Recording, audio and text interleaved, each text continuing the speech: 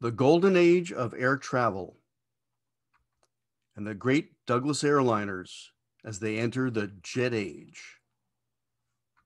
Hello, everyone. Welcome to Celebrating Aviation with Mike Machat.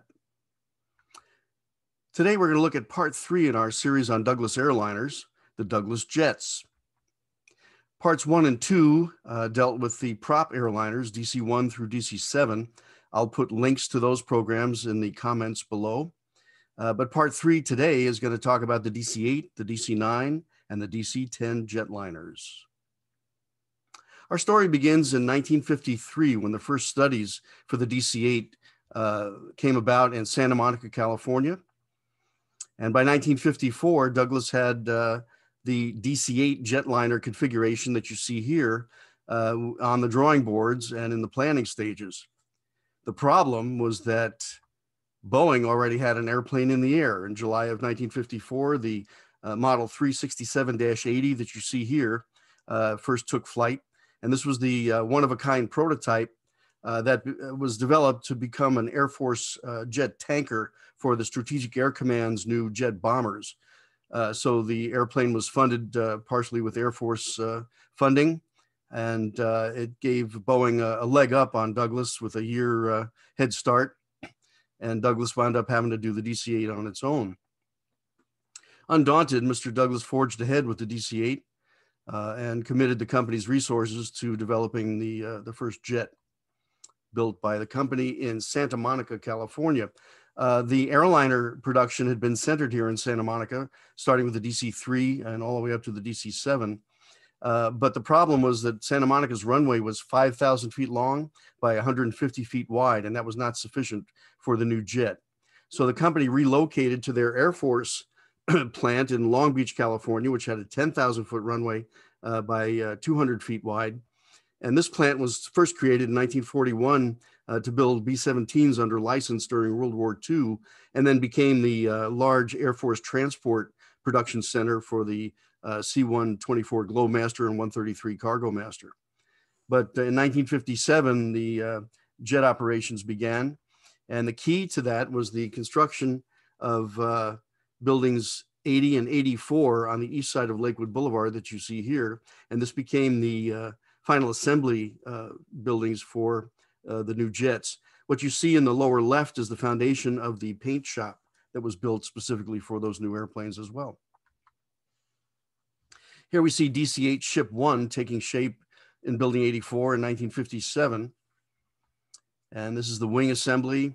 This structure featured the very beginnings of robotic construction in the sense that the holes were drilled mechanically, and structure was spaced in a way that was different from the manual systems for the DC-6 and 7 that preceded it. And on April 9th, 1958, the first DC-8 jetliner rolled out.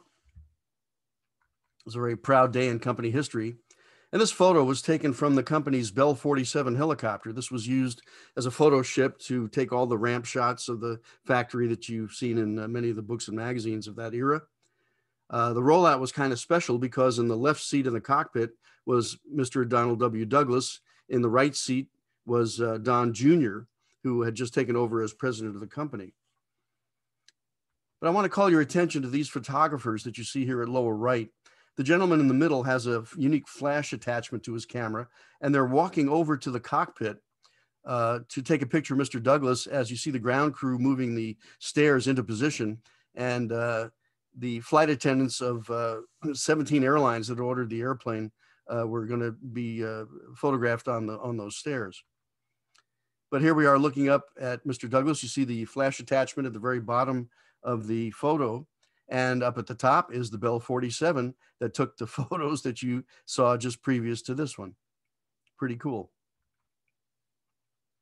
The DC-8 was a very elegant looking airplane. It sat high on its landing gear. It was 150 feet long. Wingspan was 142 feet. And it weighed, the initial models weighed 275,000 pounds at takeoff. Quite an increase over the prop Douglas airliners that you see there in the background. And let's compare the cockpits. This is a DC-7.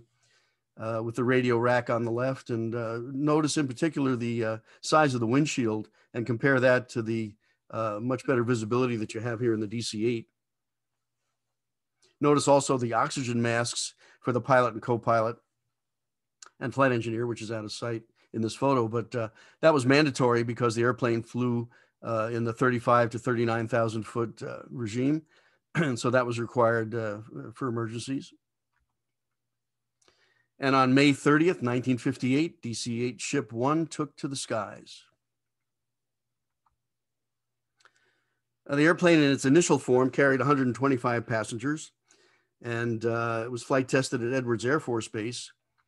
And this opened a whole new era in the history of the company as Douglas entered the jet age. Here we see the DC-8 returning from a test flight at Long Beach, and you see the Air Force transports up there at the top of the photo. And the first delivery was to United Airlines, and here's United CEO Pat Patterson at the microphone with Mr. Douglas seated there on the right. They were very good friends. And United launched DC-8 service along with Delta in 1959. And what you see here is it was originally called the DC-8 Series 10. It was modified to the 21. And so the first iteration of the DC-8 was powered by 4 Pratt & Whitney JT3C turbojets. That was the civilian version of the J57 that powered airplanes like the F-100. But the smoke that you see here, it was something of that era. We wouldn't see something like this today. This wouldn't be acceptable in terms of pollution and just the sight of it. But in 1958, this was the beginning of the jet age, and people accepted this. The smoke was produced, that's not exhaust per se, that's the result of water and alcohol being injected into the combustion chambers of the engines to boost takeoff thrust. And that was an asset, except that the airplane had to carry 5,000 pounds of water, which was used only one time on takeoff, and that affected the payload, obviously. But later versions had engines that did not produce this kind of smoke. Pan Am operated the Series 30. This was the first intercontinental version of the DC-8. And it's interesting to note that Juan Trippe, president of Pan American, ordered more DC-8s initially than he did Boeing 707s. And that was because the DC-8-30 that you see here, which was powered by JT4A turbojets, the civilian version of the J75, produced 16,000 pounds of thrust, which was 4,000 more than the Series 21. And again, this airplane had close to 4,000 mile range, where the initial 707-120 series had closer to 33, maybe 3,500 mile range. But that changed with the 707 Intercontinental. Early operators were Eastern Airlines, as I mentioned, Delta, United. United had a very unique passenger loading system, and I should mention that in 1958 and 59, airports had not been modified. The terminals had not been modified to have jetways for the jet age, which came later. And so United had a motorized, self-propelled boarding stair. And also back in those days, they had separate doors and separate entrances and separate boarding for first class and coach passengers. On August 21st, 1961, this DC-8 that you see here, a Canadian Pacific DC-8 Series 40, powered by Rolls-Royce Conway engines, made history by becoming the first jet airliner to achieve supersonic speed. Now, yes, this was in a dive, but the airplane flew at Mach 1.012 at 41,000 feet. And the chase plane that you see there was a specially calibrated, specially instrumented F-104, flown by none other than the first man to go supersonic, Charles E. Chuck Yeager. The next step in the DC-8 evolution was the fan jet. This is a ducted fan engine on a test airplane, but this became the DC-8 Series 50. You see there the famous Douglas sign. So here we have a DC-8, actually Series 55 in Trans-Carib markings, and this is being photographed from the famed North American B-25 flown by Paul Mantz. He did movie work and Cinerama, a lot of famous filming from this iconic airplane, but Douglas employed it for air-to-air shots for ads and and promo. Next step was the 60 series. This is a lengthened fuselage, went from 150 feet up to 187 feet. And this became the 60 series. The 61 was the wing and engine of the 55 Pratt fan jet with the longer fuselage, which held 250 people. And this was really a breakthrough. This is 1967. Now, if you take the fuselage of a 61 and you add a lengthened wing and modified engines and pylons, you get the 63, which was used as a freighter and also a passenger airplane. And you see there, this was called the jumbo jet, but 250 passengers in 1967, that was 3 years before the 747. So it was a revolutionary airplane in its own right. Now take the advanced wing and engines of the 63, which you see here, these were called flow-through nacelles and cutback pylons, and they reduced drag significantly. But take those structures and shorten the fuselage again back to 155 feet, and you get the Series 62.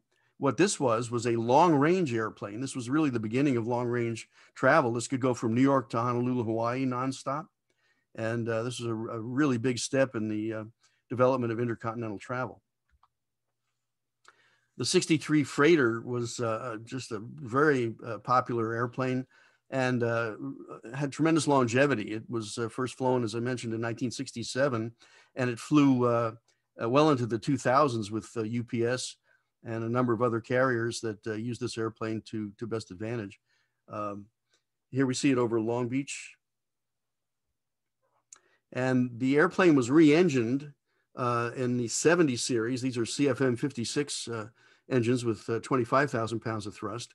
This is a DC-8, 73 in Flying Tigers markings, undergoing stall testing. Pretty dramatic recovery angle there, but an interesting photo I thought I'd included in this program.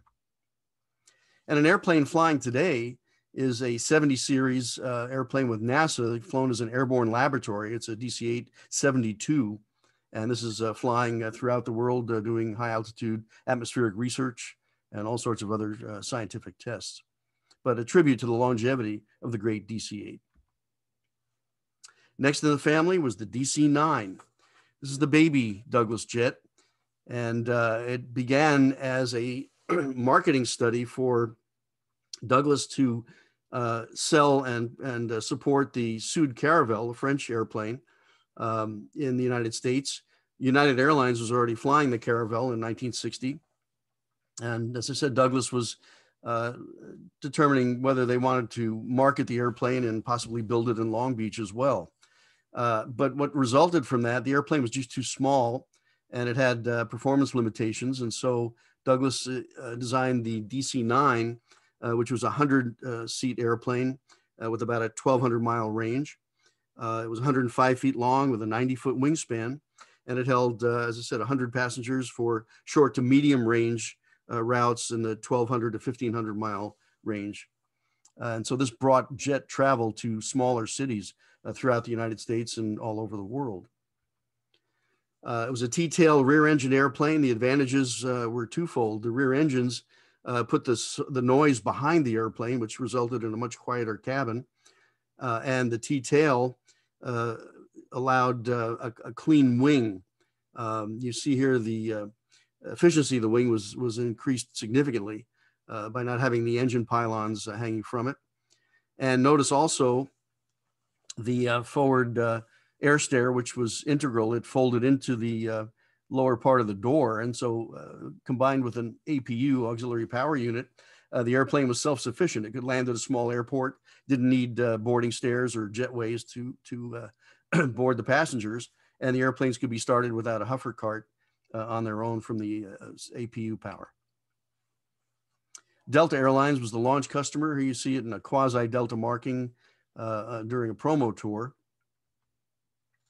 And this is an interesting photo. This is actually the first airplane. This is Ship 1, but painted on the left side only with a water-soluble paint job showing Eastern. And this was done for a tour of Eastern executives that were coming around the corner on the East Ramp at Long Beach there. And lo and behold, they saw this airplane and were quite inspired. Eastern wound up ordering quite a few DC-9s, although the later Series 30. Some of the early operators were TWA, and the Series 30 was a stretched, lengthened DC-9 with about 130 passenger capacity. For you spotters, the easiest way to tell a DC-930 from the 10 is the 2 over-wing emergency exits. That's kind of the giveaway, plus it looks slightly longer. This is the Northeast Yellowbird, a beautiful color scheme. And here's the production line. The Series 10s and the Series 30s came down the same production line. You see a Series 10 TWA airplane on the right, and the Delta Series 30 and all the other airplanes in the row. But this is Building 80 at Long Beach. And DC-9s were used in the military. They were used by the Air Force, Navy, and Marine Corps as military transports, as well as the 89th Special Airlift Wing at Andrews Air Force Base, Maryland, which supported the presidential flights. The DC-9, the VC-9 that you see here was a VIP airplane used as Air Force 2. And perhaps the most famous DC-9 was the what they call the Bunny Jet. This was the private airplane for Hugh Hefner of Playboy magazine.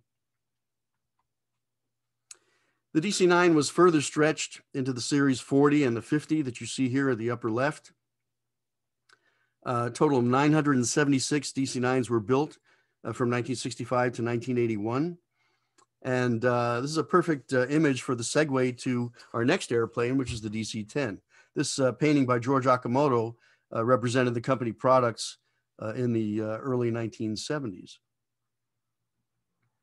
The DC-10 began as a twin-engine airplane. This was a requirement for American Airlines to have a 250-seat aircraft that could operate out of New York's LaGuardia Airport and fly to Chicago. United would use the airplane from the West Coast to Denver. And the idea was to have a wide-body, high-capacity airplane that could operate out of existing airports. But they suddenly realized that if they added a third engine, the airplane would have transcontinental range, and they stretched the fuselage to carry 270 passengers, and this became the final configuration for the DC-10. The airplane was 182 feet long with a 155-foot wingspan. Weight at takeoff on the initial models was 450,000 pounds, and it had a 3,500-mile range in the domestic version. And we'll see in a bit here the Intercontinental Series 30 with a 5,200-mile range. But the whole secret to the DC-10 was what they call the twin aisle configuration. So here we have a mock-up of first class, and notice the bright colors and everybody's smiling, and you have the executive in the front row there working on that big deal. And this was first class in the new wide-body era of jet transportation. And compare that to the mock-up for coach. I mean, you look at the guy at the left there, and he's like, are we there yet? And notice also, this looks quite spacious, but look carefully. You've got a mirror at the rear bulkhead, and that doubles the size. So that fellow walking forward in the left aisle is also walking backward in the mirror. But it was a neat trick to make it look more spacious than it was. On July 23rd, 1970, the rollout ceremony for the first DC-10 was held at Long Beach. And this is quite a historic photograph. In the front row, from left, you have James McDonnell, then Vice President Spiro Agnew, then Governor of California, Ronald Reagan, and on the right, Mr. Douglas. And this was a poignant moment for him. The company had been merged with McDonnell in 1967, and this was the first airliner built under the new regime. And I'll bet you can't tell where the Secret Service guys are in this photo. They're right there. Construction of the DC-10 represented some new challenges, and the barrel sections of the fuselage were delivered from their subassembly plants there in San Diego. They were built by Convair, and those barrel sections were flown to Long Beach in the Super Guppy, and the nose would swing open. What you see here is actually a section of the Saturn rocket in the Apollo program, but it was the same diameter roughly as the DC-10 fuselage. So this is how the components were brought to Long Beach. And the Building 84, which rolled out the DC-8 intact, the DC-10s were too large to come out of the building with their vertical stabilizers on. So the vertical stabilizers were added by crane on the ramp in front of Building 84, which you see here. And that Douglas jet sign has been modified to DC jets. But the DC-10, as I said, held 270 passengers. It was powered by General Electric CF6-6 turbofans, which produced 40,000 pounds of thrust on the domestic version. Early operators were Continental, United, American, National that you see here. And this was the glory days. This is a photo taken in 1972 from that same Douglas helicopter. And what you see on the ramp now are the Series 30 intercontinental versions. These were powered by General Electric CF6-50 turbofans that produced 50,000 pounds of thrust. And they had true intercontinental range. But you see here all the foreign operators, the intercontinental airlines. And an evolution of the DC-10 was the KC-10 tanker, which won a competition against the 747 to become the Air Force's newest tanker in the early 1980s. And here we see the KC-10 landing at Long Beach. This was a DC-10-30 airframe fitted with a refueling boom and a hose and drogue system as well for Navy airplanes and international airplanes. This is what we call the Shamu color scheme, the dark gray and white, and named after the killer whale for obvious reasons. But a very successful airplane. 60 KC-10s were built, and they're still flying all over the world to this day. By the early 1980s, the next steps were being studied for stretching the DC-10 into what eventually became the MD-11, and the names of the airplanes were changed from DC to MD for McDonnell Douglas. But we're going to cover that era in a separate program to be posted in the future. So there you have it, a look at Douglas in the jet age. We hope you've enjoyed the program, and thank you for celebrating aviation with Mike Machat. As always, special thanks to the good folks who gave us the imagery for this program and made these presentations possible. Jeff Thomas of airlineratings.com in Perth, Australia, the Museum of Flying, and the original Douglas Library and Archive. Again, hope you enjoyed the program, and until next time, take care.